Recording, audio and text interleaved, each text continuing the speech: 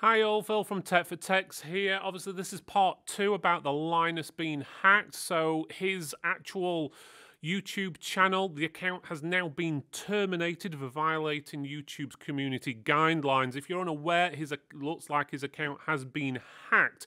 Lots of his old videos, even videos of basically things what they hadn't published in the past had been released and all sorts. So that's very interesting, and obviously you've got the news on there, or should I say fake news, with you had Elon Musk promoting Bitcoin and different bits and stuff like that, the channel changing its name to Temporary, to Tesla and so forth.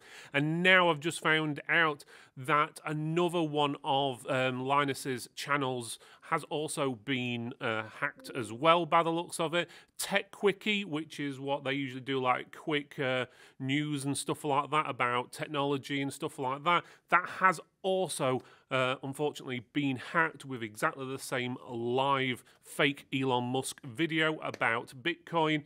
Unfortunately, it looks like that's been hacked as well. So unfortunately, it looks like either someone's been using the same password for all their accounts, or they've got them linked all together, or someone's hacked potentially their main server or one of their PCs, or I don't know, possibly a past member of staff who doesn't like them. Hard to say what exactly is going off, but it looks like Linus is in big doo-doo is probably the best way to put it.